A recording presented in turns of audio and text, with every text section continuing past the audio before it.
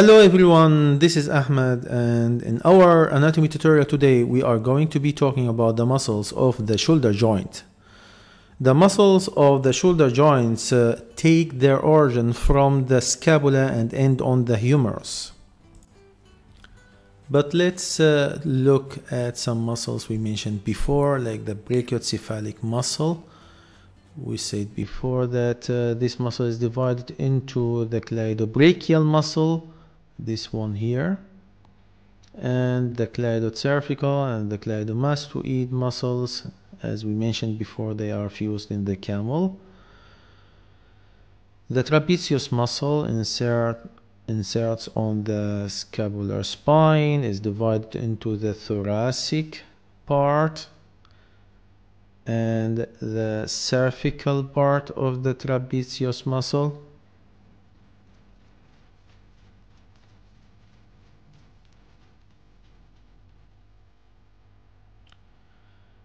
Here we can see the Latissimus Dorsi arises from the thoracolumbar fascia and inserts on the teres major tuberosity on the medial surface of the humerus. The last muscle we are going to look at before we move to the muscles of the shoulder joint is the rhomboid muscle.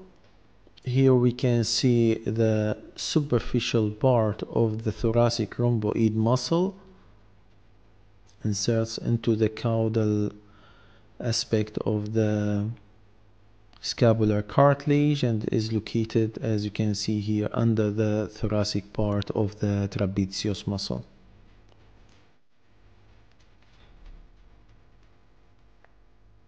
Cranial to the scapular spine, we can see the supraspinous muscle arises from and fills completely the supraspinous fossa of the scapula and inserts with strong tendon on both greater and lesser tubercles of the humerus.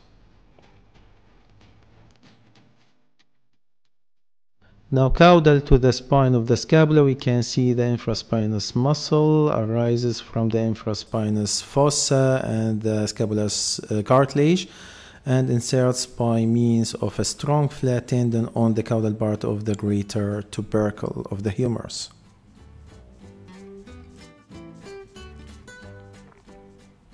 Here we can see the scapular part of the deltoid muscle, and this one is the acromial part of the deltoid muscle. The scapular part of the deltoid muscle arises from the spine of the scapula and from the outside surface of the infraspinous muscle and inserts on the deltoid tuberosity of the humerus, while the acromial part of the deltoid muscle arises from the acromion and inserts in common with the scapular part on the deltoid tuberosity. The triceps brachii acts as a flexor of the shoulder joint and has three heads.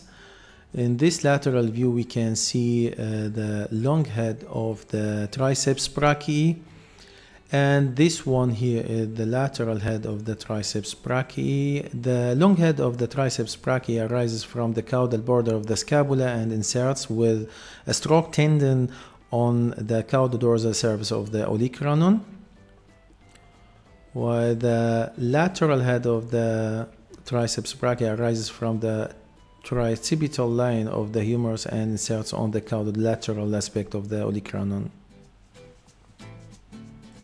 Now I would like to go with you to the other forelimb and look at the same muscles to refresh our information about them. Here we can see the deltoid muscle, which is divided into the scapular part and the acromial part of the deltoid muscle. If you remember, we said that the scapular part of the deltoid muscle originates from the spine of the scapula and from the outside surface of the infraspinous muscle. Here we removed actually this the tendon of the scapular part to be able to see the infraspinous muscle.